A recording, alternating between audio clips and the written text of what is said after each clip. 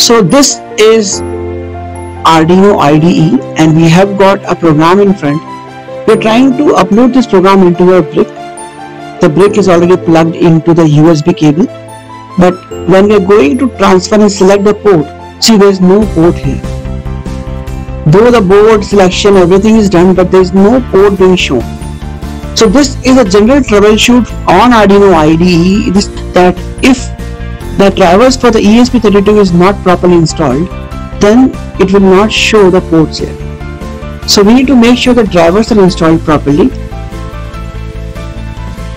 So let us install the drivers which are required for us to upload programs into ESP32. This problem of not showing the port generally comes because you have not installed a driver, and this is in a condition when you have already plugged the device. To install a driver, we will go to Device Manager, and at this point of time I have already plugged my ESP32 controller and A.I.miracle brick to the computer.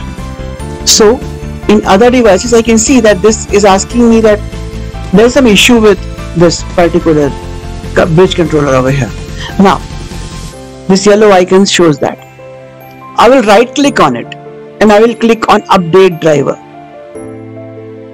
In this section it will tell you that either you search it automatically over the internet or you browse your computer for this driver. You can search on internet writing this CP2102 USB ESP32 driver and you can get the driver online also.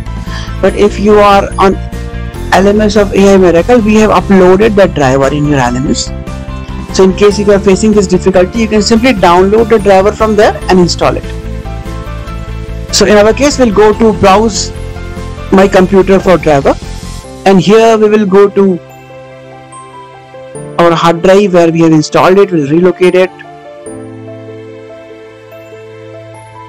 and here we can find the driver section, and there we can find this driver. So this is a driver that is given in A.I.miracle also.